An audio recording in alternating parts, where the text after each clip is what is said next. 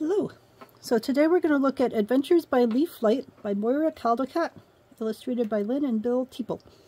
This is an interesting storybook in that it was printed in parts. So if we take a look at this, Adventures by Leaf Flight, this piece here is not wholly attached to the book. It's not printed in the book. So they printed the book and then they printed separately these color plates and actually glued them into the book. So this was a fairly laborious process back when this was done. You know, this isn't something that was done by computer or automation. Human beings were sitting there printing off these individual plates and then putting them into place in the book so that you could get these color plates just on the pages. Because I don't know if you guys know how printing generally works, but especially in modern times, if you print something in color, you run the entire book through a color printer, and that means you're paying color processing prices for every single page, even if it's a black and white page.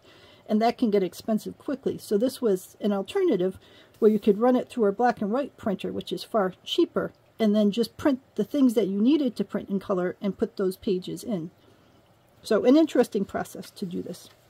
So the basis of this book, and this is from 1978, is that there's a girl who is sick and she discovers mystical things that other people can't see because she's more attentive to the world around her, which is, you know, a very nice message. So you've got the storyline going, but what I'm more interested in are these color plates. They are very beautifully done with a nice richness of color, and I love this design in general, and I like how his bright stripes stand out against the more, okay, monochromatic, you know, roses and greens, and your eye is drawn right to him because of the bright colors used. So there's a lot of interesting composition and color choices in here that are very worth paying attention to and learning from. Like in this one, you've got the creatures dancing around down in leaves, and you definitely get the sense of their scale because the flowers are fairly big compared to the people. And in this case, the people are not standing out. They're sort of disguised in there, which, you know, emphasizes this whole no one else can see them because they're not paying attention.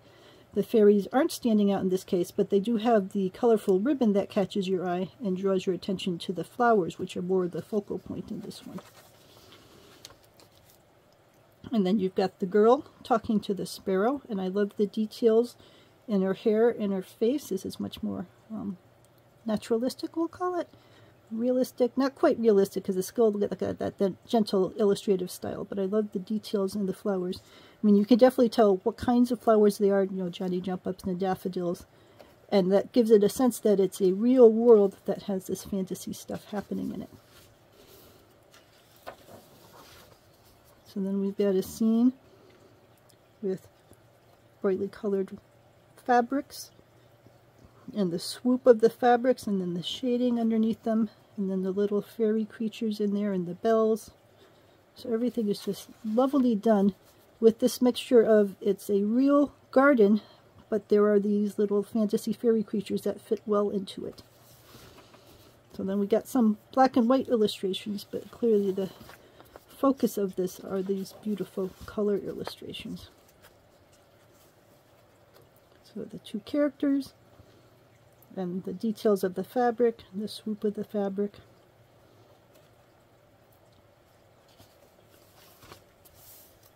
Magical pig. That is just so cute. Love the details of the face, and then the giant cabbages, and then the striped flowers.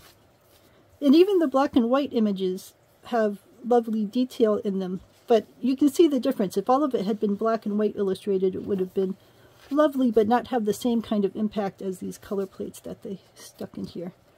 They're playing with dandelions and flying down in them. Nice brightness of the full face on, but even then it's not just a static full face. There's a lot of movement involved, that she's dancing, and the colored confetti types of effects on the edge. The character that has the little lilies of the valley down the side.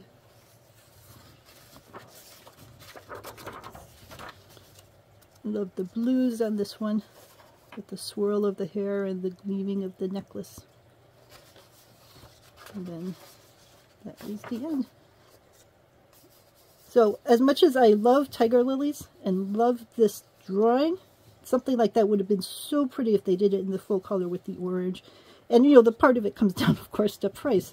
They can't afford to have every single thing in here done in color, so they did the best they could with enough to make the book interesting, but not so much that the book ended up being, you know, $500 and no one could afford to buy it. So a very nicely done book in an age where doing full color was very expensive. I think it's gotten much better now in our advent of modern printers, but this is well looking at to see the art style and to see how they approached the different challenges of showing colorful flowers and showing fairies, and sometimes having the eye go to the fairy creature and sometimes having the eye go to the flowers and have the fairies sort of being hidden in the background to show that they were being able to be hidden from most people who walk through the garden. So let me know if you have any questions about Adventures by Leaflight.